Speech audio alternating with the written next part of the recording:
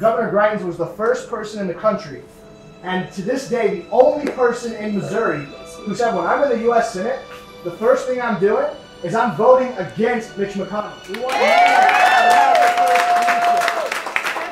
We're going to win this primary. We're going to win this general election. We're going to go to Washington. We're going to change how things are done. So ladies and gentlemen, it's my honor to introduce the next United States Senator, Greitens.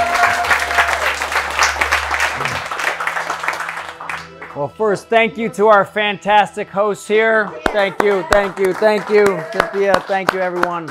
We're really, really glad to be here. Now, we're going to start with something unusual because you guys, everybody saw the ad came out on Monday. All right, now, we all know that CNN hates it. We know that MSNBC hates it. We know that the New York Times hates it. We know that leftists hate it. We know that all the rhinos hate it. So we're going to ask, and I'm actually going to do this on camera while Anthony's there, so we can let the world know, what did you guys think about the rhino hunting permits?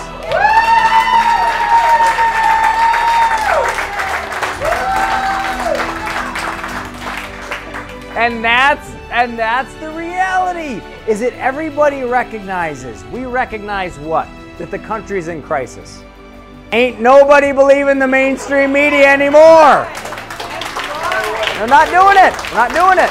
Not doing it. So I want, what's most important about this, we have always been, the reason why we are successful, we have the lobbyists against us.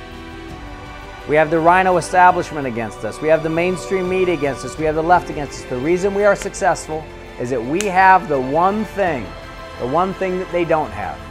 We have the people with us. Yes. We have the people with us. Greitens. And, oh.